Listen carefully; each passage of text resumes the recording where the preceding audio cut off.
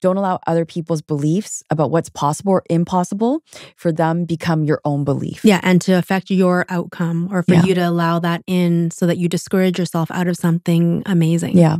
I think the most important level, which is something that most people don't think about, is the integrity with yourself. If you don't have integrity with yourself in terms of what you say you're going to do, when you're going to do it, or even the self-love component, going back to the very beginning, it's going to be very difficult to maintain that integrity with others.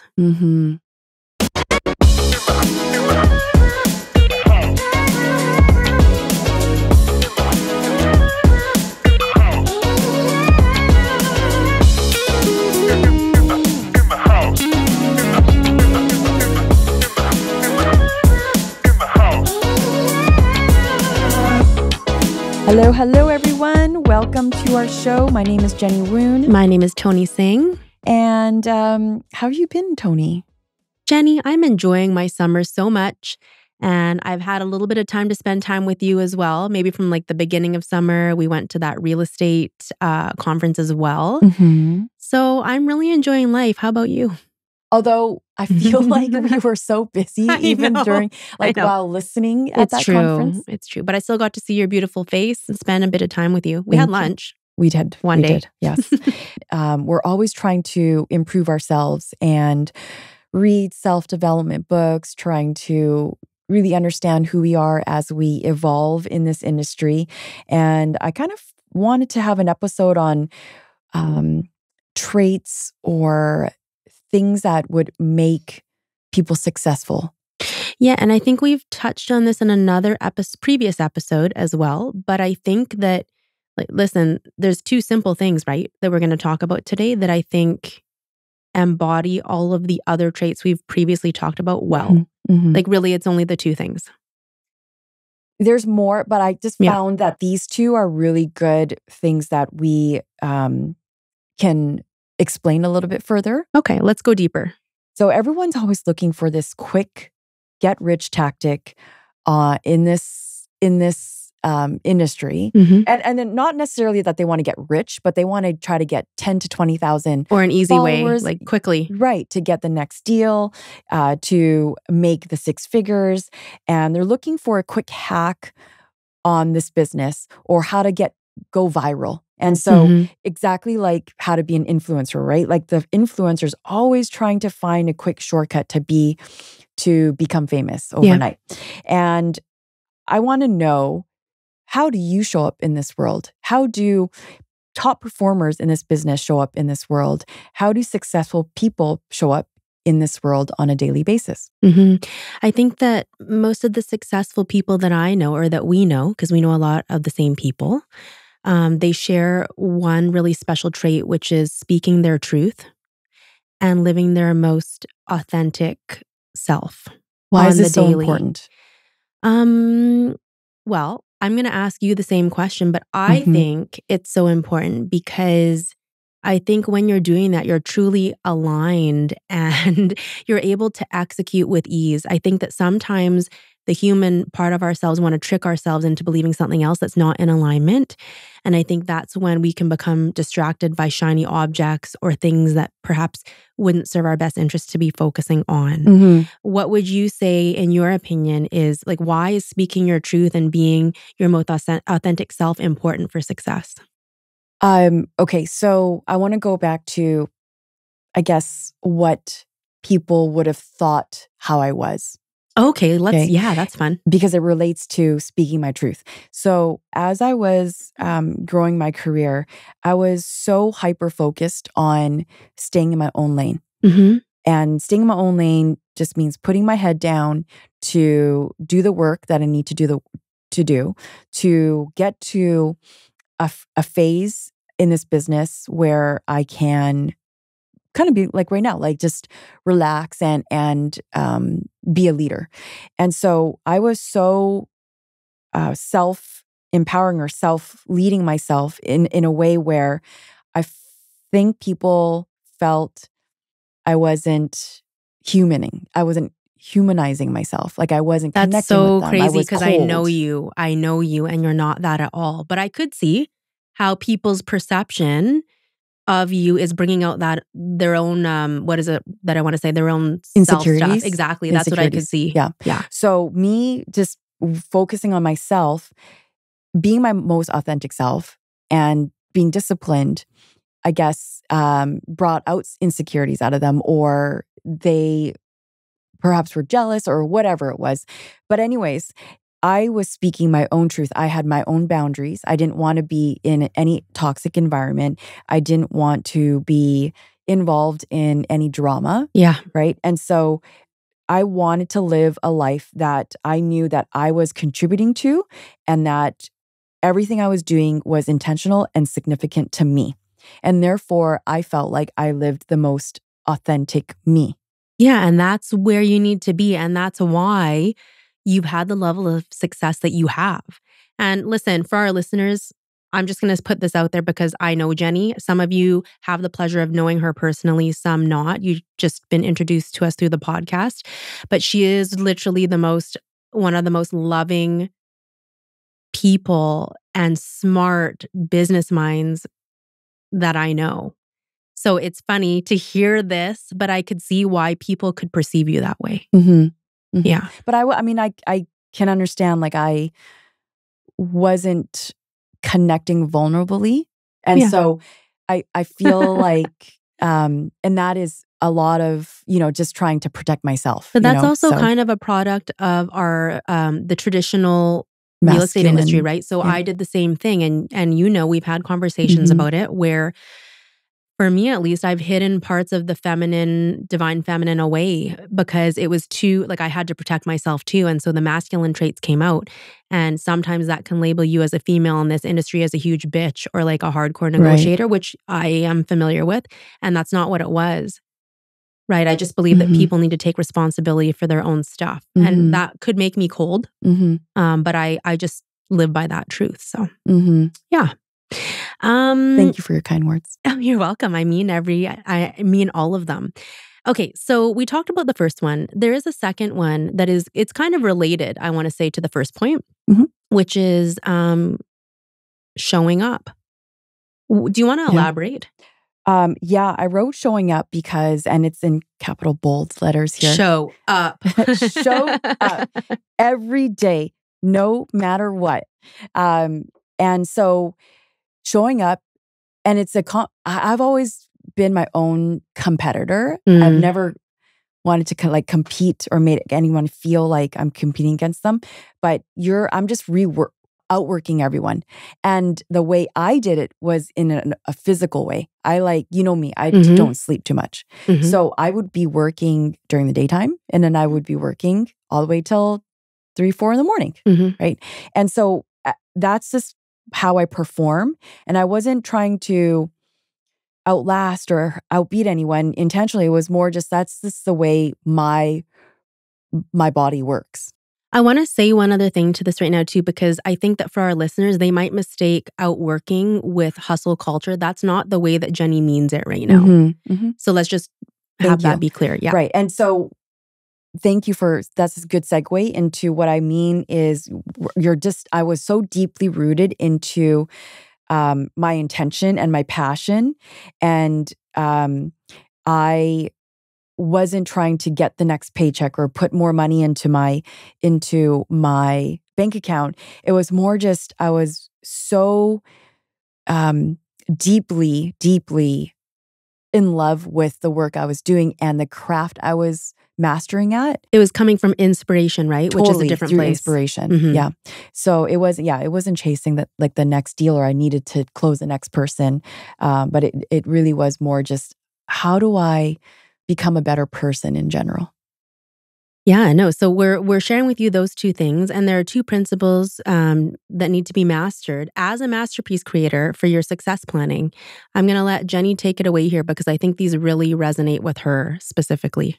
Okay, I want you to go into a little bit of science here where you're playing with the left brain and the right brain. Sure. Okay, so I was very, very left-brained, and left brain meaning very focused on something, very direct messaging. However, the beauty of it is to also activate your right brain where there's a lot of creative energy flow. Yeah, and you're also speaking to a larger sphere of influence here, which is what's been prized mostly in the Western world for sure, are those masculine traits, right? Of like, oh, I mean, we're talking about a variety of things here, but that's really what was perpetuated in a lot of the cycles, and that's how we're brought up.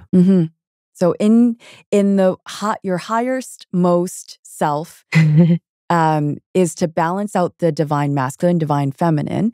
And when you're in your power, when you're in your oracle, it really doesn't take any energy at all. And so therefore, that's why I said, work doesn't feel like work. Yeah, it's so something you're that coming I really from enjoy. a place of inspiration for sure. Right. And so when you're speaking, like when you're being authentic, it doesn't take energy. But then when you're being inauthentic, it takes a lot of energy to be somebody else you're not. Yeah. You know?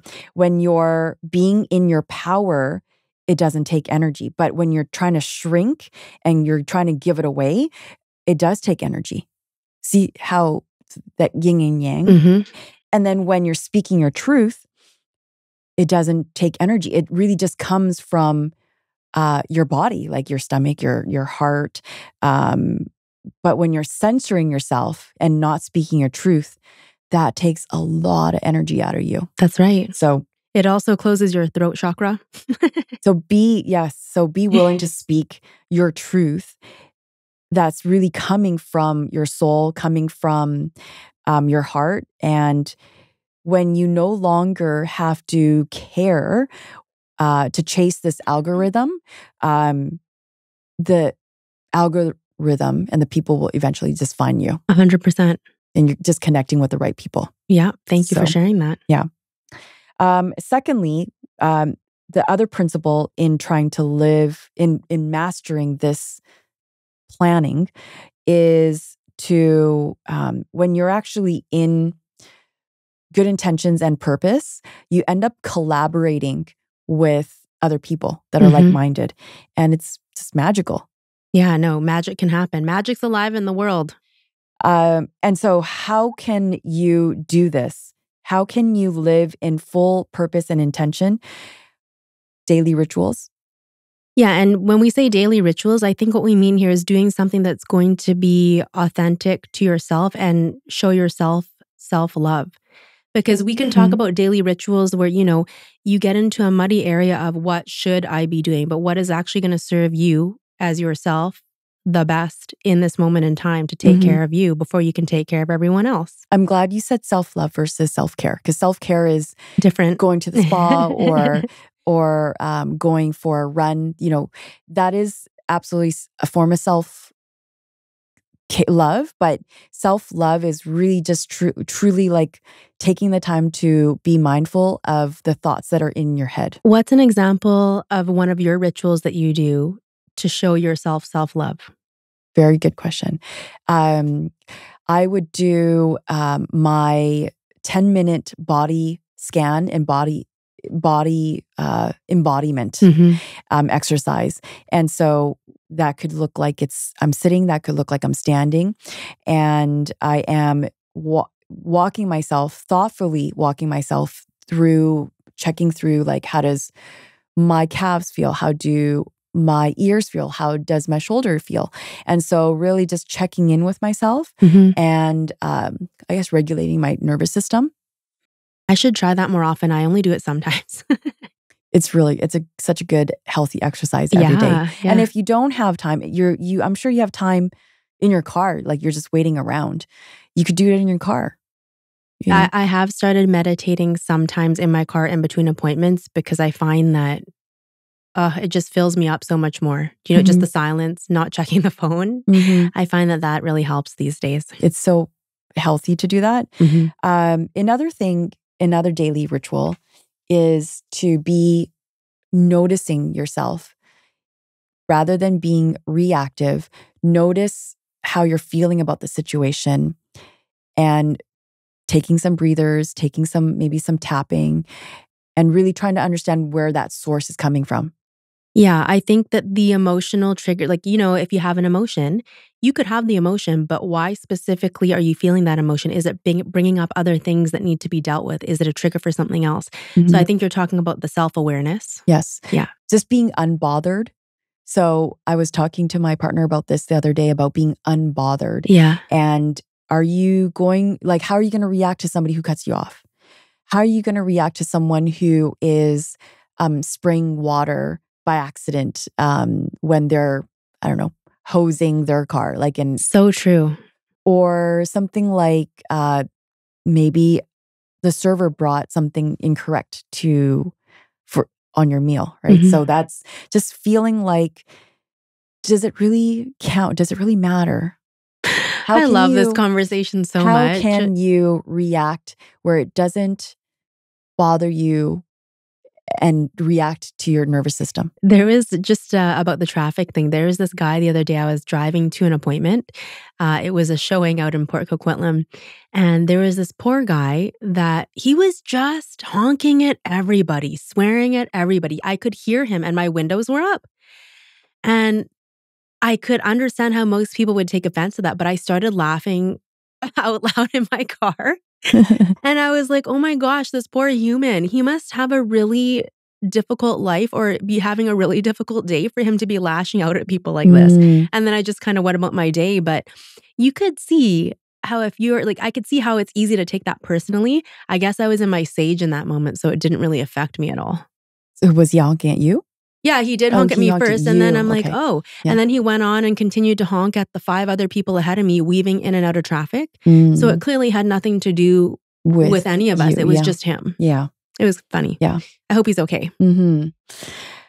Yeah. So how you direct your energy is so important. So don't let others' beliefs cause you to pause or stop what you're doing because of their inability to see themselves for that potential. And what I mean by that is that don't allow other people's beliefs about what's possible or impossible for them become your own belief. Yeah, and to affect your outcome or for you to allow that in so that you discourage yourself out of something amazing. Yeah. And that's why I love hanging out with you, Toni, because you're like, yeah, go do it. Thanks, Jenny. As crazy as some of my ideas are, yeah, let's do it. And I'm like, I don't understand why it's crazy. Some of my crazy ideas that I present to my team, they're like, you want to do what? You want to do another thing? Yeah, I'm like, it's great. It's a good idea. Let's do it. So anyways. That's how this podcast started. Yeah, exactly. Okay. How about aligning yourself with integrity? Oh, the most important thing. But you know what I find about this? It's a constant discussion in a lot of different business entrepreneurial realms. And I don't know that people truly understand the levels of actual integrity, if we could just go there for a minute, because I think the way that some people look at it is integrity as an outward thing. So for example, if I tell Jenny I'm going to do something, obviously I need to follow through and do that or else I'm outside of integrity. But I think the most important level, which is something that most people don't think about, is the integrity with yourself. If you don't have integrity with yourself, in terms of what you say you're going to do, when you're going to do it, or even the self-love component, going back to the very beginning, it's going to be very difficult to maintain that integrity with others. And I only realized that in my entrepreneurial journey. Very interesting.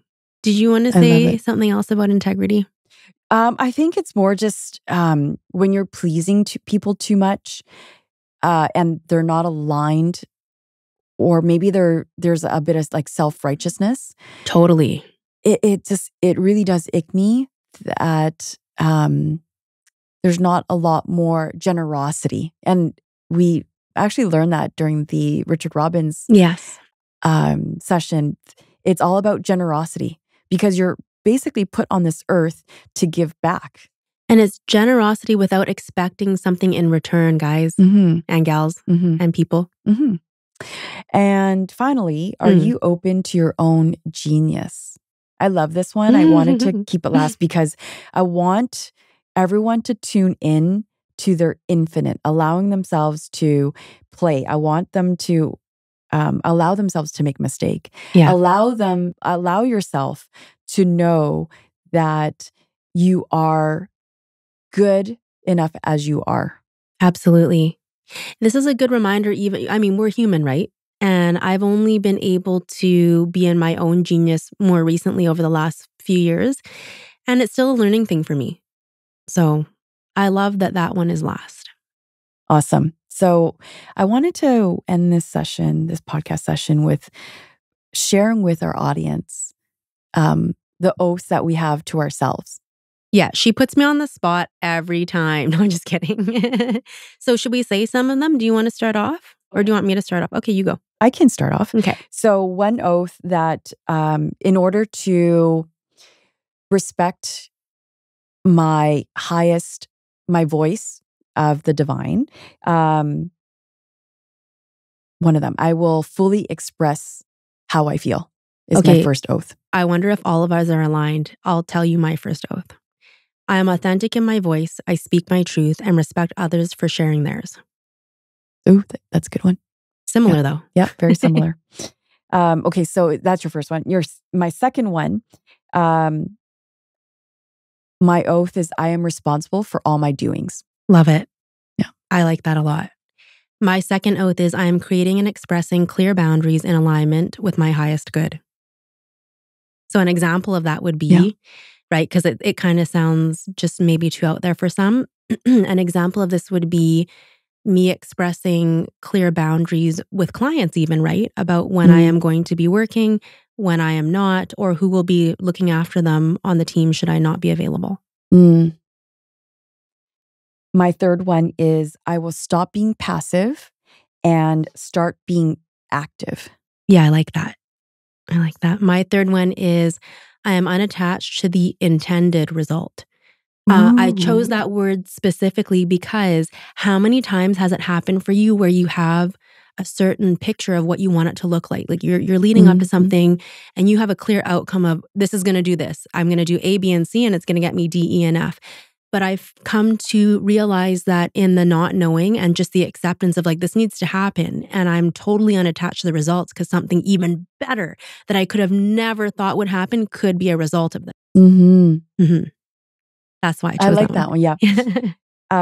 My next one is I will treat myself with love and compassion, with gentle love and compassion, which is something that I've been working on very hard. It's important. Yeah. Yeah, because you're very hard on yourself. I am. I've been very hard on myself. Yeah.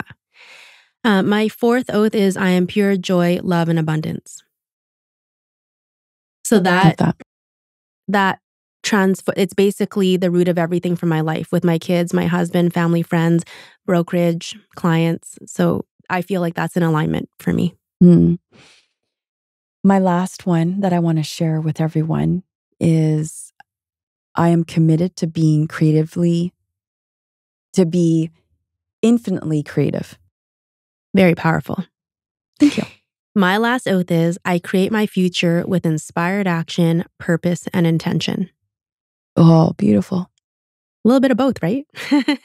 Thank you, Toni, for sharing. And I hope you guys enjoyed this episode. I think this is a little bit of, obviously, we're putting it out there, some of our personal introspective work.